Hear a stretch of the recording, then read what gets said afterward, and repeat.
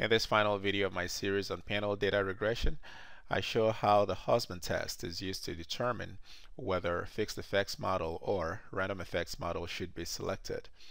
By this process, we're trying to determine which model results are more reliable, in the sense that we have parameter estimates that are not only unbiased but also, and in particular, efficient and consistent. The null hypothesis underlying the Hausman test is that the random effects model is the appropriate estimator.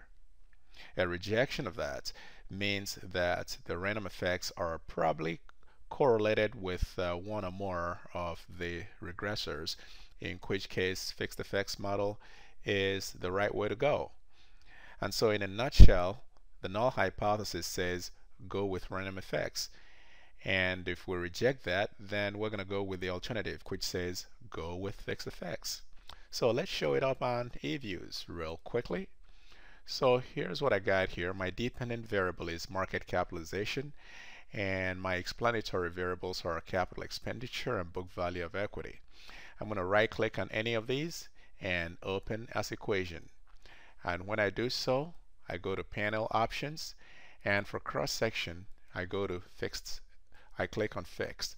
Now I'm going to have to run fixed effects model first, and then afterward I run random effects. You got to do that in those two stages to be able to perform Hausman test. So click OK.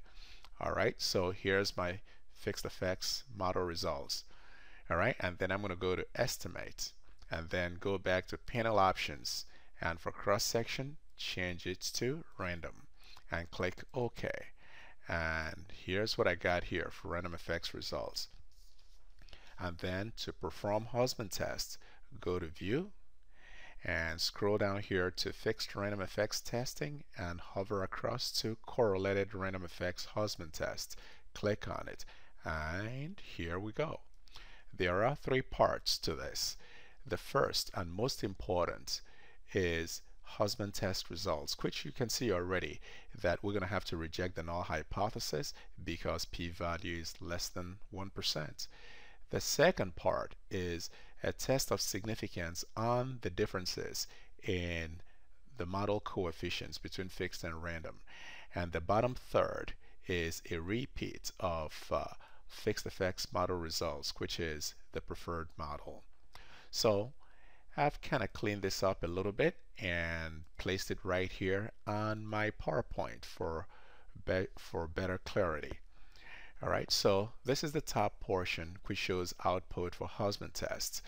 The test statistic that you see here is chi-square distributed with k-1 degrees of freedom, where k is the number of parameters including the intercept. So that's beta sub 0, beta sub 1, and beta sub 2. 3 of them. -1 is 2. That's what you see right here.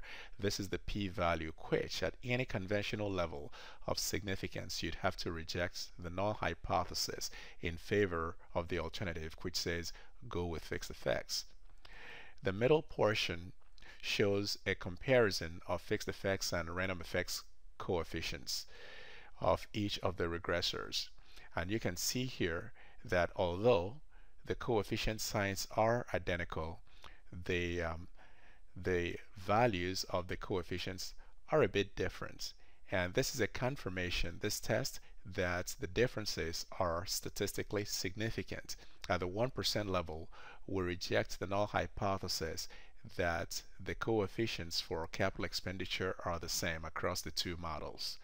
And at the 5% level of significance, we reject the null hypothesis that the book value of equity coefficients are the same for the two models. And finally, the bottom portion shows results of fixed effects model, which Hausman test identifies as the correct model, which we've seen before. In conclusion, if the coefficient between the cross-section random error term omega and one or more of the regressors is 0, and given that there is no zero correlation, pooled OLS should be quite okay. However, if there's evidence of zero correlation, and given that this covariance is 0, then random effects model is the way to go. Now then, if the covariance between the cross-section random error term, the heterogeneity term, and the regressors is non-zero, then we're going to have to estimate the panel model using fixed effects model, because we can be sure that it'll give us unbiased and, more importantly, consistent parameter estimates. Now we want to note though that both fixed effects model and random effects model account for firm heterogeneity. In fixed effects model, the heterogeneity is assumed fixed within each firm, as we learned. In random effects model though, the cross-section random error term omega is reflected in the random variation between the common intercept shared by all firms in the same business environment and the intercept value of each of the firms. Now, importantly, unlike fixed effects model, which ignores time constant variables, random effects model allows us to estimate their effects, as we have learned.